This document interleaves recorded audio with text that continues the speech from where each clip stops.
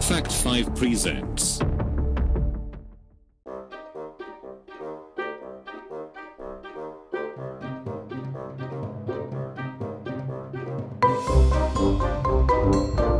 Number 5. On April 30th, 2015, 33-year-old bus driver Stacey Jean McKinney was driving a school bus full of 44 children from Forest Ridge Elementary, Howard County, Maryland, when she crashed. The bus left the main road and hit a mailbox and then ran into a water drain runoff.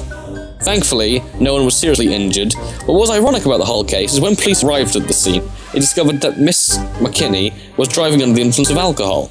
The name of the road, however, where the crash took place, was called Whiskey Bottom Road.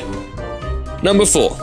On March 25th, 2014, a man named Christopher Reeve was caught speeding and weaving through traffic at over 80 miles an hour at 3 a.m.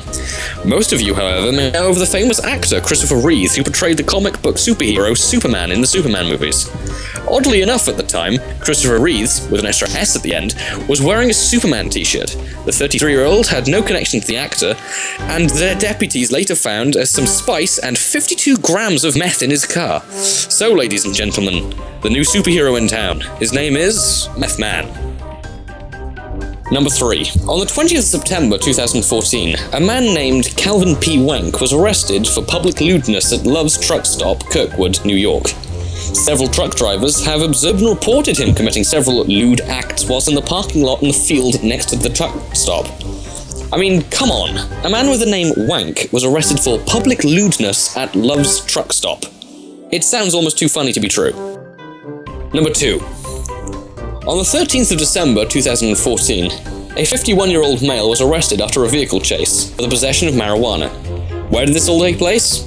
On Bong Bridge, of course. The man faced charges of operating a vehicle whilst intoxicated, failing to yield to emergency vehicles, speeding, operating a vehicle without insurance, and if that wasn't quite enough, the possession of marijuana. Number 1. This is perhaps the most ironic one out of the entire list. A 34-year-old man by the name of Edward Cocaine was arrested for, well, drugs possession of cocaine. Even the county judge, John J. Hurley, couldn't believe it, uttering "what" multiple times, and Edward's last name was indeed legal and inscribed on his driver's license. The cocaine drug he was busted for was Xanax.